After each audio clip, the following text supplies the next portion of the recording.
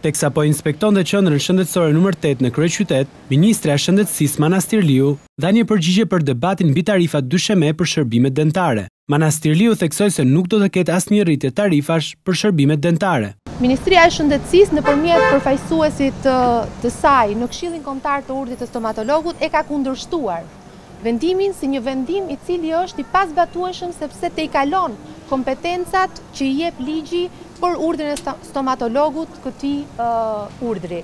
Ndaj ne kemi çuar në gjykat një kërkesë padi për anullimin e këtij vendimi si të pazbatueshëm.